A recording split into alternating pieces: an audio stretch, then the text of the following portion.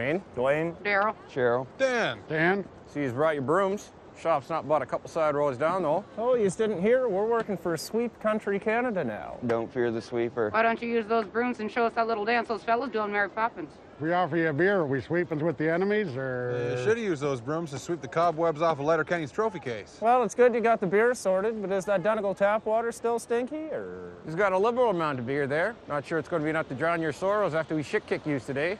Yous are on the brink of elimination. Read it and sweep. Hey, win or lose, these guys have still got the most ostrich fuckers per capita, right? That's the big picture. Allegedly. But you wish you could put your head in the sand and ignore that one, huh? May the best town win.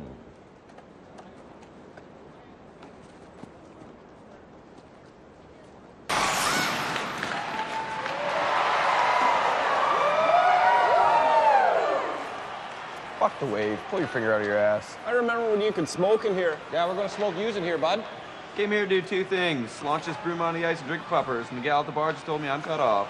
Your gals look slower than my tractor. Of course, mine's got a Hemi in her. Your gals are having a tougher time finding the pucks than NHL on Fox Viewer circa 1996. I've seen more hustle and chess. Still no heaters in here, eh? I remember Letterkenny Mem in the 50s.